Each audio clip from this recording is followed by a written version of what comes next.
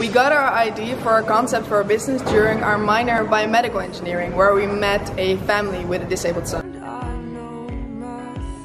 I think the decision of becoming an entrepreneur is more of a process, because at the beginning you just start it as a project, and at a certain point you think like, wow, this could actually be a business. So it's not really a moment, but I think a trajectory of a year where I decided to become an entrepreneur. Is to believe in their idea. That's the biggest thing when you want to begin a startup, to believe in what you're doing, and that's also what investors look at mostly, whether you as a team believe in what you're doing.